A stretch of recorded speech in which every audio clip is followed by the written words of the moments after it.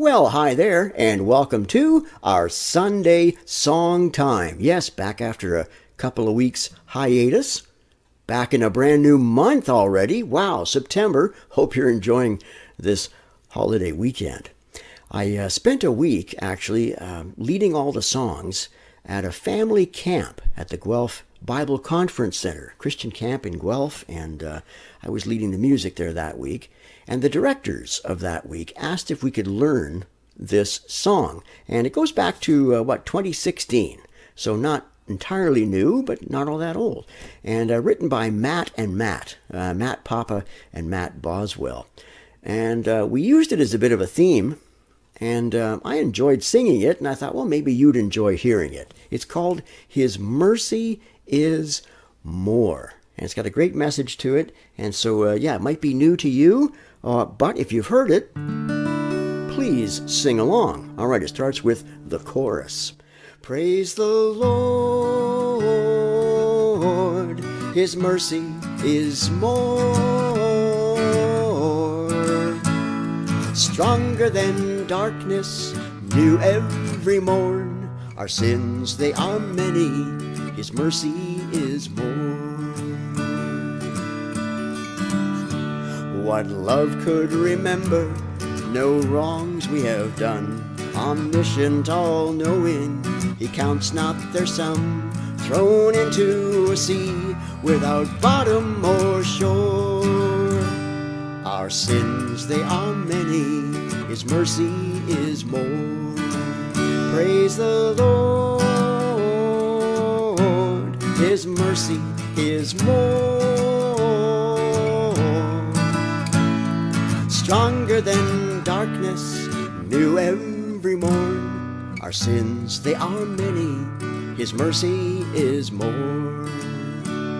What patience could wait as we constantly roam? What Father so tender is calling us home? He welcomes the weakest, the vilest, the poor. Our sins, they are many, His mercy is more. Praise the Lord, His mercy is more. Stronger than darkness, new every morn. Our sins, they are many, His mercy is more. What riches of kindness He lavished on us. His blood was the payment, His life was the cost. We stood 'neath a debt we could never afford.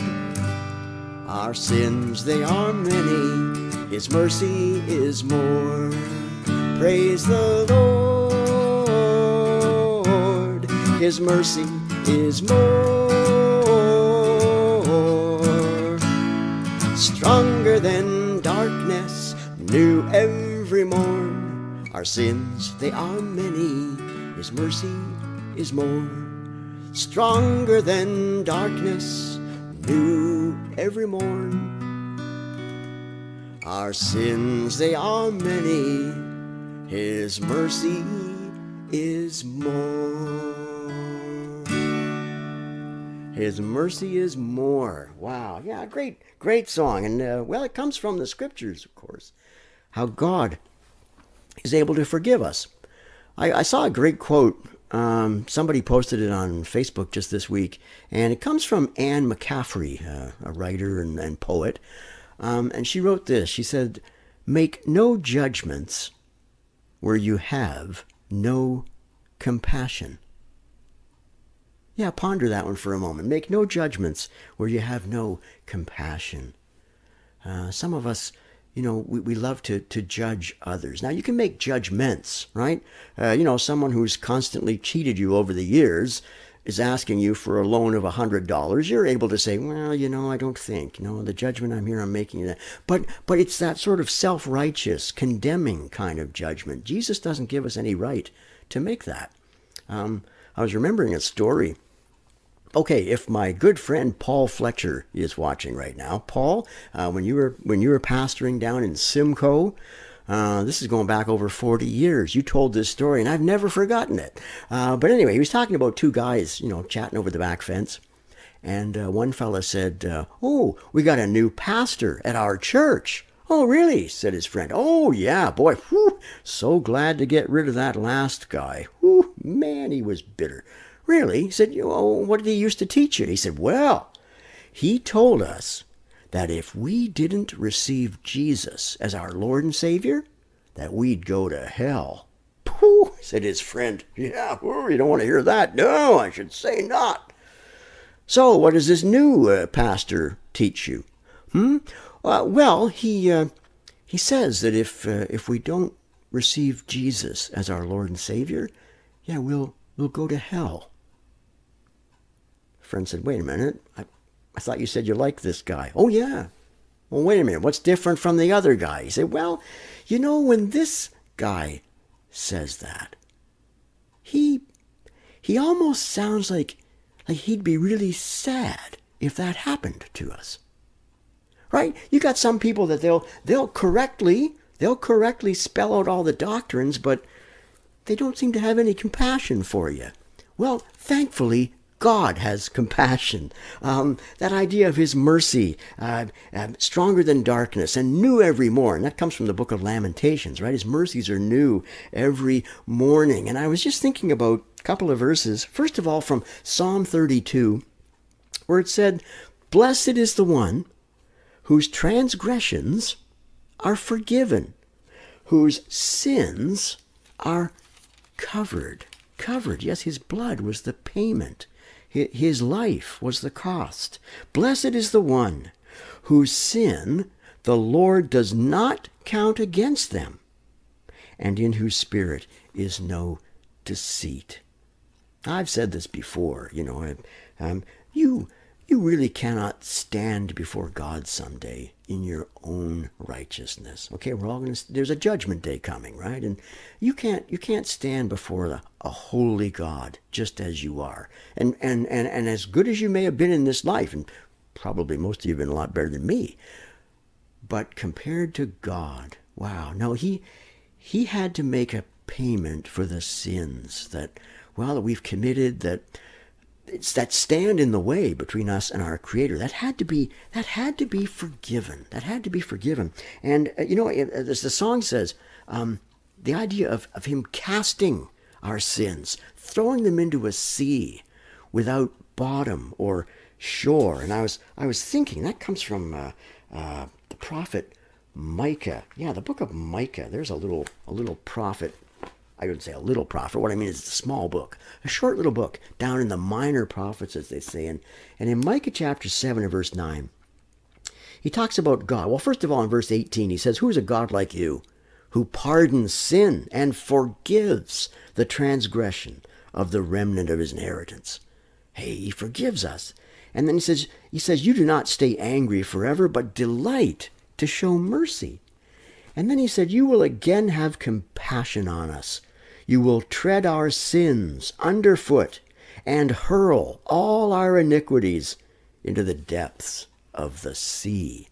And I remember a friend of mine saying, and when he casts your sins into the sea, he puts up a no fishing sign. Right? Don't you go trying to dig them back out again. If you've been forgiven, you're forgiven. And God has an ability to do something we don't. Right?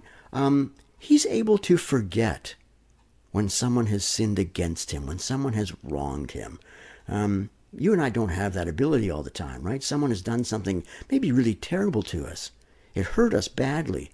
And sometimes we lie awake at night.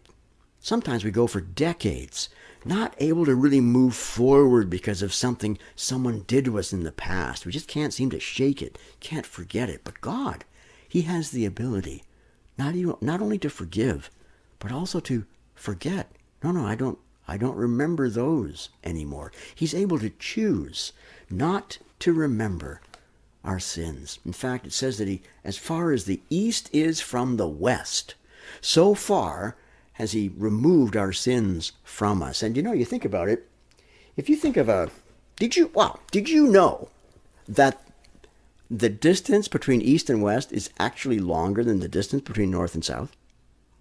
Yeah, well, think of it this way.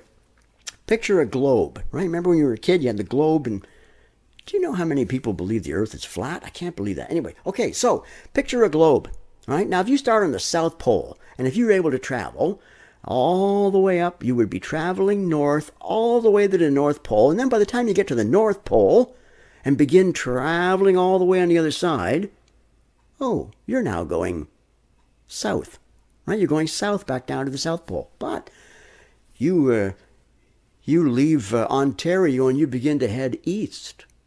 You head east, and as you keep going east, past Newfoundland and off across the Atlantic Ocean, and you keep going east and east and east, and as you begin to round your way around the planet, kind of like the International Space Station, right? You're still going east. There's never a time when you're starting to go west. No, you're still going east. And do the other way around. If you want to go west, you're always going to go west. That's how the distance between west and east is. And so far has he cast our sins away. Man. So listen, if you haven't already, place your faith and trust in him. Yes, just acknowledge. Tell him you believe that Jesus died and rose again for you, and receive him, because, as I said, you cannot stand before a holy God. None of us can.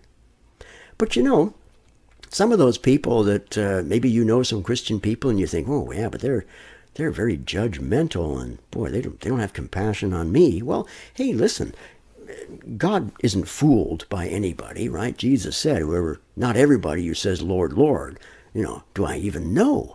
So listen, do you honestly believe that any of those Christian people are any better than you are?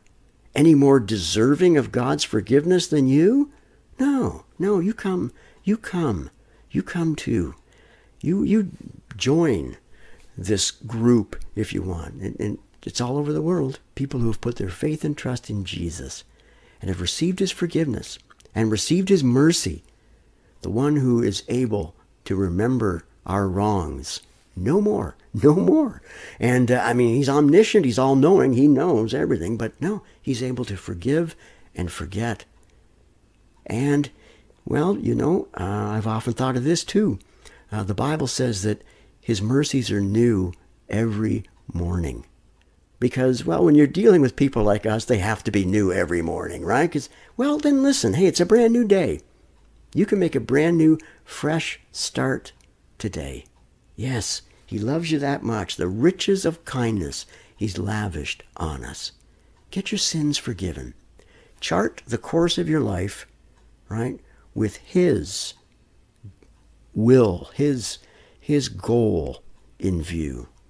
And not only will you be led home someday, but through this life too. And he won't disappoint you. I can say that from experience. God bless you.